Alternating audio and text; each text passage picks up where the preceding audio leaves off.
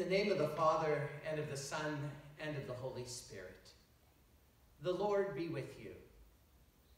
My dear brothers and sisters, let us acknowledge our sins and so prepare ourselves to celebrate the sacred mysteries.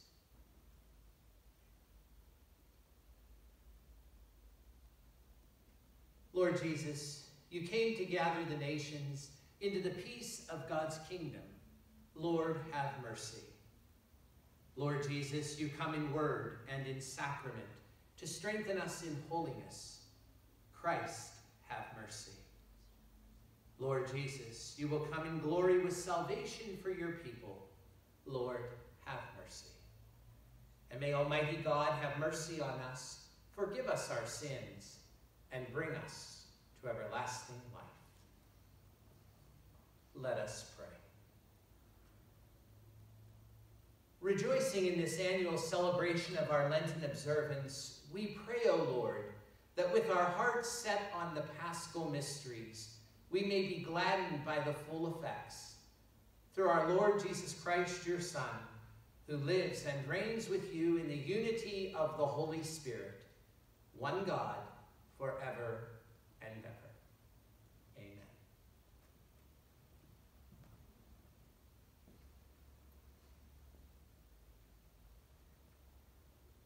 A reading from the book of the prophet Hosea. Come, let us return to the Lord. It is he who has rent, but he will heal us. He has struck us, but he will bind our wounds. He will revive us after 2 days. On the 3rd day, he will raise us up to live in his presence. Let us know, let us strive to know the Lord. As certain as the dawn is he coming, and his judgment shines forth like the light of day. He will come to us like the rain, like spring rain that waters the earth. What can I do with you, Ephraim? What can I do with you, Judah? Your piety is like a morning cloud, like the dew that early passes away. For this season I smote them through the prophets. I slew them by the words of my mouth. For it is love that I desire, not sacrifice, and knowledge of God rather than burnt offering. The word of the Lord. Thanks be to God. It is mercy I desire and not sacrifice. Have mercy on me, O God, in your goodness. In the greatness of your compassion, wipe out my offense. Thoroughly wash me from my guilt, and of my sin cleanse me. It is mercy I desire and not sacrifice. For you are not pleased with sacrifices. Should I offer a burnt offering, you would not accept it. My sacrifice, O God, is a contrite spirit, a heart contrite and humbled. O God, you will not spurn. It is mercy I desire and not sacrifice. Be bountiful, O Lord, to Zion in your kindness, by rebuilding the walls of Jerusalem. Then shall you be pleased with due sacrifices, burnt offerings, and holocausts. It is mercy I desire and not sacrifice. Praise to you, Lord Jesus Christ, King of endless glory. Praise to you, Lord Jesus Christ, King of endless glory. If today you hear his voice, harden not your hearts. Praise to you, Lord Jesus Christ, King of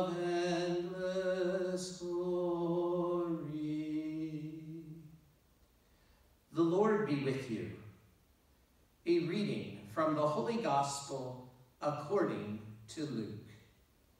Glory to you, O Lord.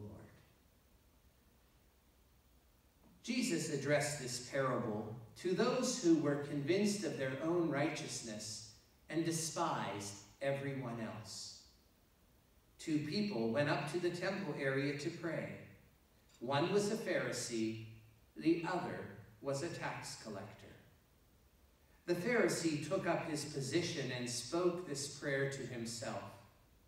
"O God, I thank you that I am not like the rest of humanity, greedy, dishonest, adulterous, or even like this tax collector. I fast twice a week, and I pay tithes on my whole income."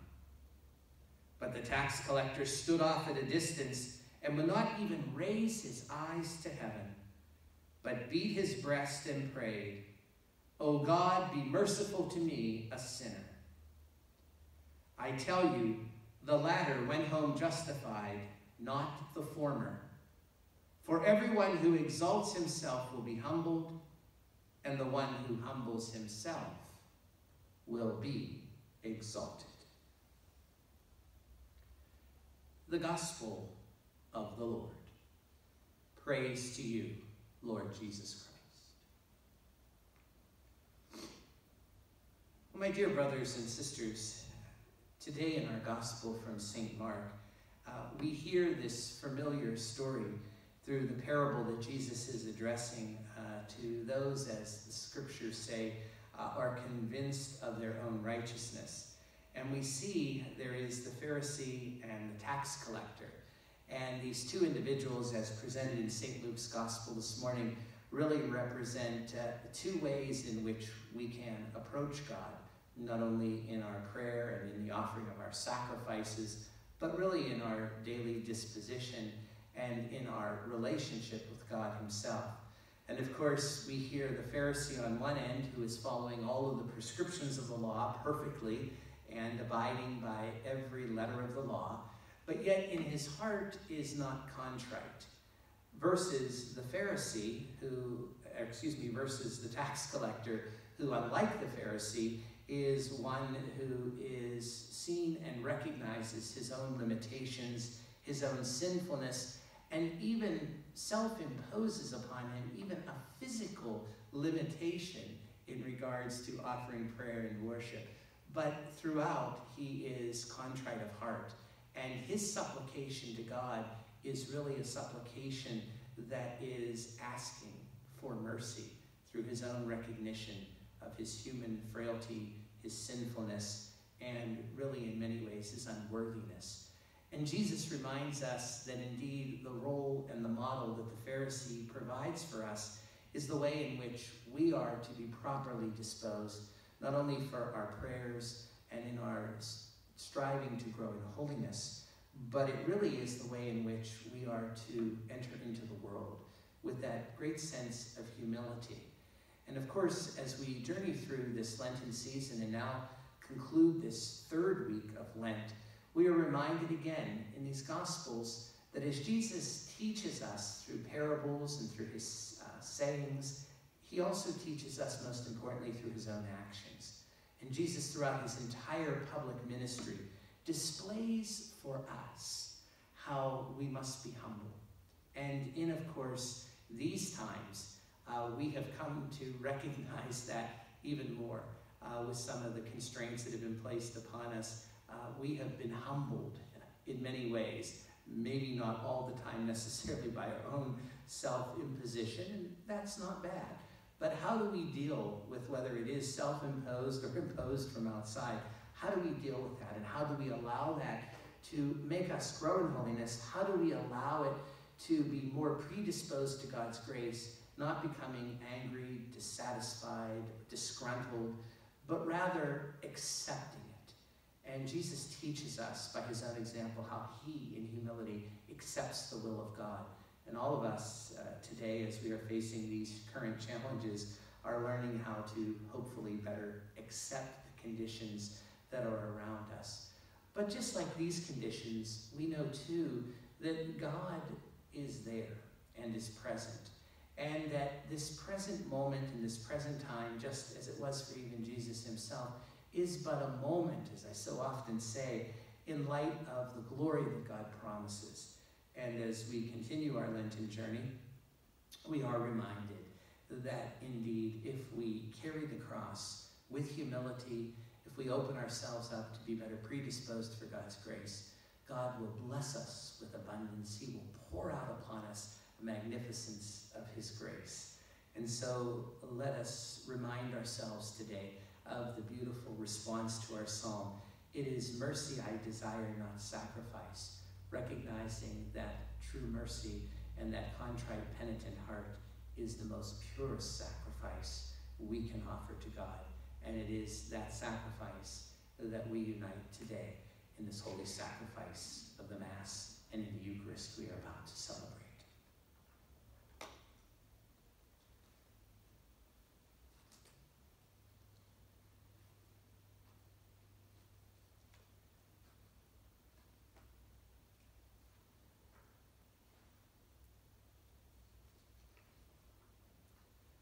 My dear brothers and sisters, let us now present our petitions to the Lord our God, who desires our honest and open prayers. Let us pray that all members of the Church may grow in love and knowledge of God through his grace and mercy. Let us pray to the Lord. Lord, hear our prayer. That judges, juries, and law enforcement officials may be guided by God in balancing judgment with mercy. Let us pray to the Lord. Lord, hear our prayer. That the Lord may heal and bind up the wounds of those injured or recovering from surgery. Let us pray to the Lord. Lord, hear our prayer.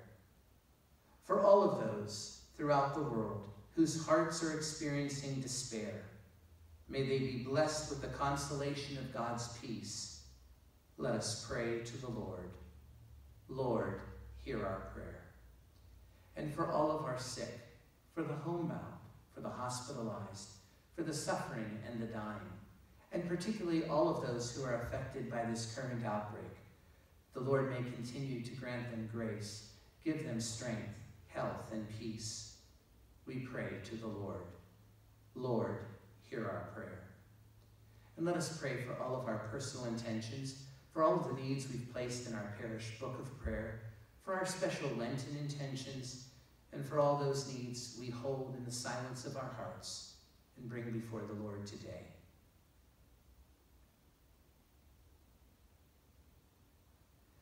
We pray to the Lord. Lord, hear our prayer. And let us remember in a special way Patricia Phillips, and for all of the faithful departed who have died, that God may grant them now eternal rest and peace in his heavenly kingdom. Let us pray to the Lord. Lord, hear our prayer. God of the prophets, you call us back to you this Lent, in need of your healing and your merciful love. Grant these our prayers and all of the petitions we have placed before you, through Christ our Lord. Amen.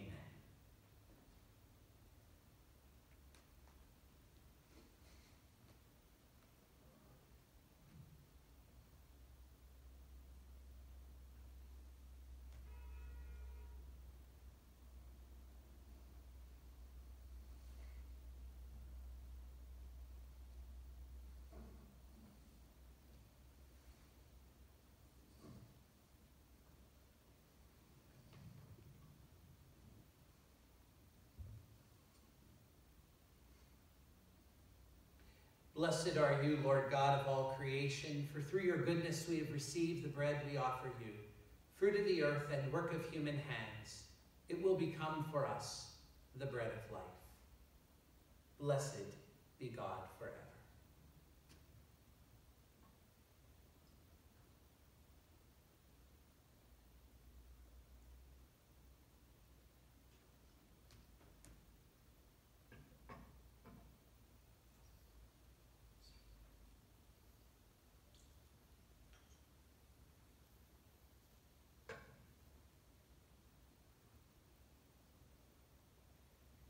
Blessed are you, Lord God of all creation, for through your goodness we've received the wine we offer you, fruit of the vine and work of human hands that will become for us our spiritual drink. Blessed be God forever.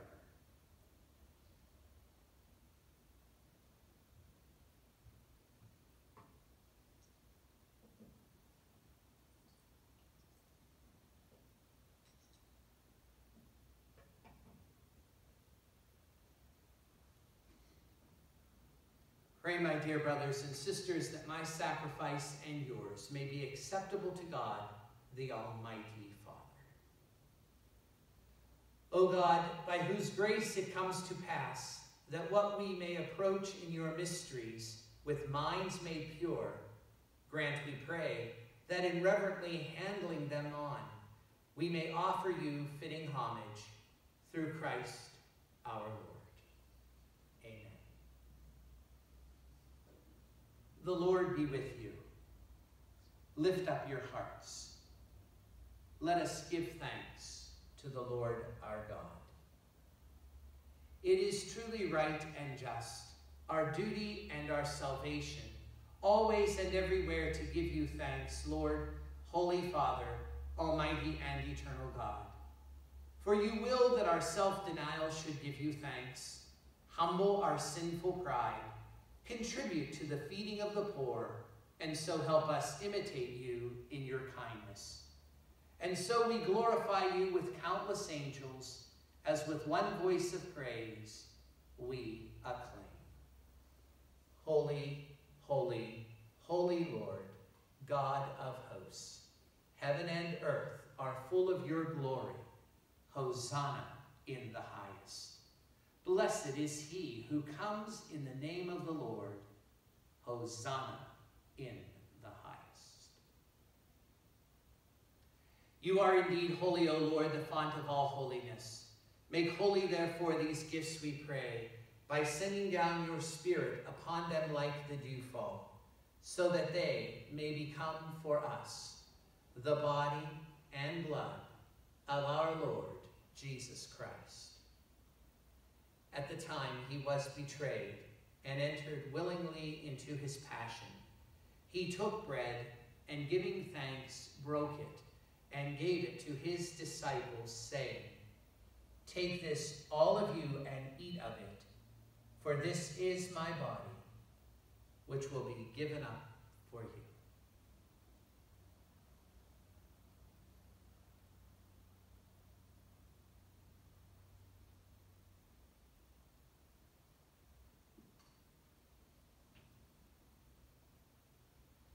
In a similar way, when supper was ended, he took the chalice, and once more giving thanks, he gave it to his disciples, saying, "Take this, all of you, and drink from it.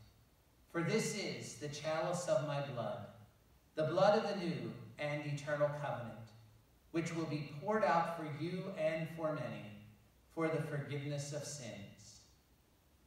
Do this in memory of me."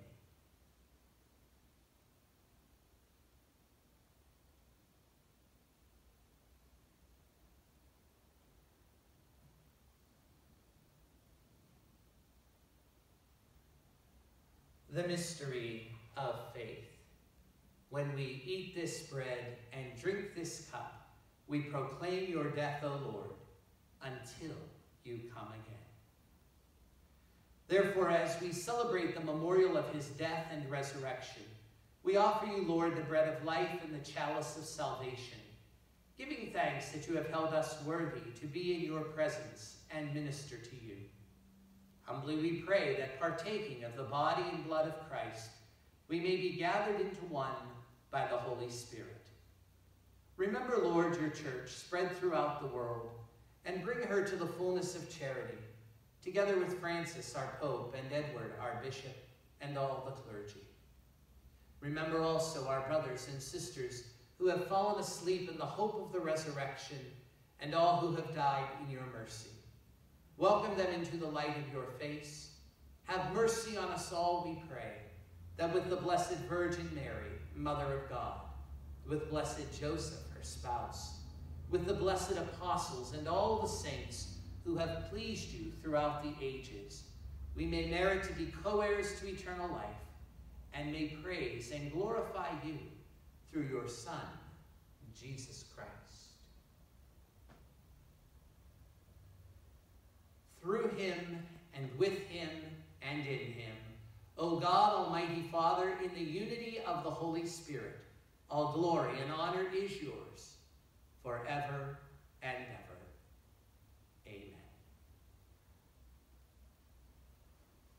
At the Savior's command, informed by divine teaching, we dare to say, Our Father, who art in heaven, hallowed be thy name.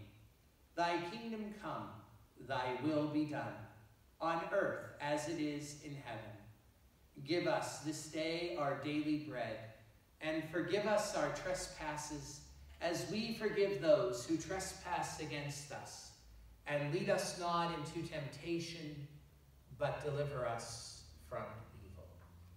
Deliver us, Lord, we pray, from every evil.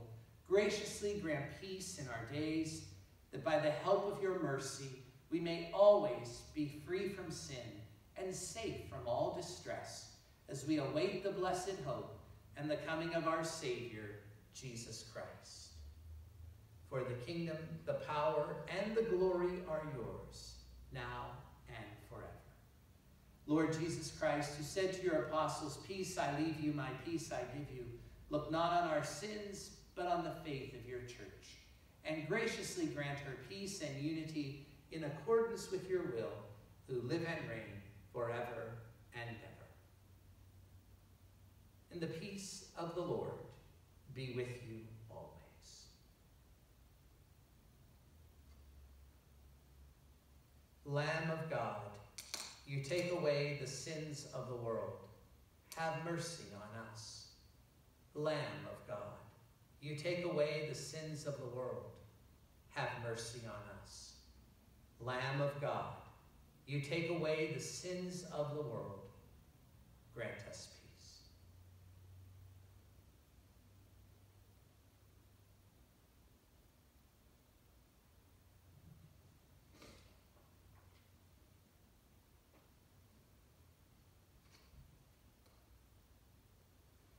Behold the Lamb of God, behold him who takes away the sins of the world. Blessed are those called to the supper of the Lamb. Lord, I am not worthy that you should enter under my roof, but only say the word, and my soul shall be healed.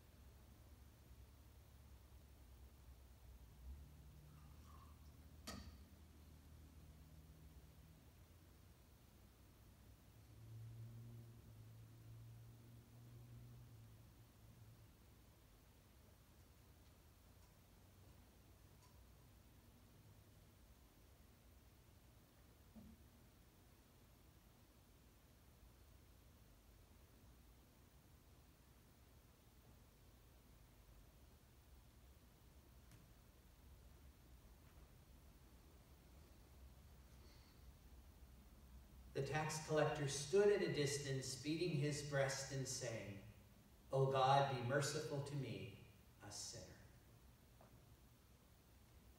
Let us pray. May we truly revere, O merciful God, these holy gifts by which you ceaselessly nourish us, and may we always partake of them with an abundance of faith in our heart, through Christ our Lord. The Lord be with you. Bow down for the blessing. Hold out your faithful people, Lord, the right hand of heavenly assistance, that they may seek you with all your heart and merit the granting of what they ask. Through Christ our Lord. And may Almighty God bless you, the Father, the Son, and the Holy Spirit. Go forth. The Mass is ended. Thanks be to God.